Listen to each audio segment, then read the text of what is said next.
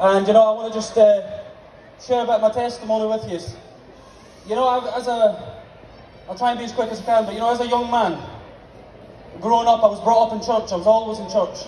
No matter where we stayed in the north of Scotland, mostly, my mother and father would find a church and we'd go to a church there. So I was brought up in church my whole life. And as I got older and I got married, I never had a walk with God.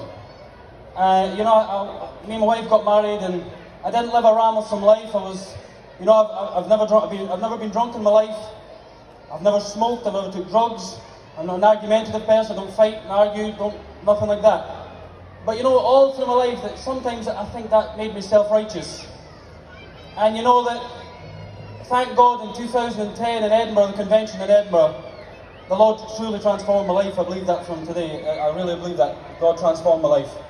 And since that day, I've never looked back, and I thank the Lord that, that the work that God has done in my life since the Edinburgh Convention to now, and He's done many, many wonderful things in my life. And I thank God for that. But just about November time, last November, I went into the doctors. I'm a typical man. I never went to a doctor in years. And I went in to get my blood pressure checked. And as I went in to get the blood pressure checked, because I wasn't in for so long, they wanted to do some routine bloods and whatever. Anyway, they did what they needed to do, and then they said something showed up in the bloods, and they wanted to do further tests. And anyway, more tests down the line. At November time, I got told that I had locally advanced bowel cancer. And for me, a 33-year-old, and I've lived a very good, clean life. Trust me, in my opinion, I lived a very good, clean life, and I know that doesn't count for much. But 33-year-old and diagnosed with something like that, you start to question everything. You start to question everything you've done up to that point, and what the future holds. And and one of the doctors told me when I was just before I started treatment, the doctor told me, he says, 80% of this type of cancer is easily treated. He says, but you fall into the 20% that, we don't see very good results with. He says, so don't get your hopes built up. He was a horrible man, to be honest with you. He had nothing good to tell me. And I went out of that place and I was absolutely gutted. He says, we'll give you the treatment and whatever, but he says, it's unlikely that it's going to work. So anyway, I came out of the place, I was gutted, fed up.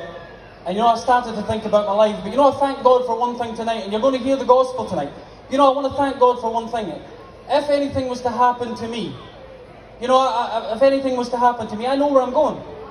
I know that I'm heaven bound, not because of me or anything I've done, but all because of what God has already done for me. And I know that I've got that assurance, I've got that comfort. Listen, I've got a wife and children, so you think about all these type of things. But anyway, I got on this treatment, and it was very, very bad. It was rough. And over the course of so many months, I got radiotherapy, I had chemotherapy, I had immunotherapy, I had basically through everything they could at it, thank God. And I've just went for some scans before I came to the convention, and I wait to hear the results on them, but I had some a few months back. And the man told me, he says, basically, the tumour is basically dissolved away to nothing.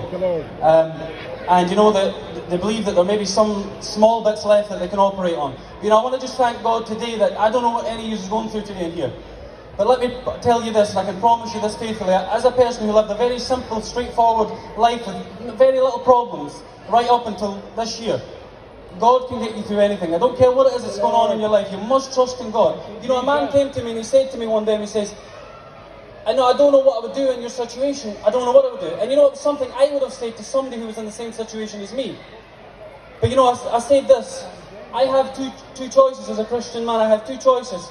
I can either question God, or I can just keep on trusting God. And if He sees it fit to take me home, well, that's better for me.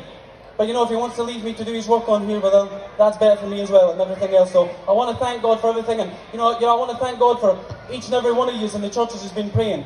Just keep on praying. I've not got the all clear just yet, but going from lying in a hospital bed to Halley Walk to now, God's doing wonderful things. God bless you. Thank you, Lord.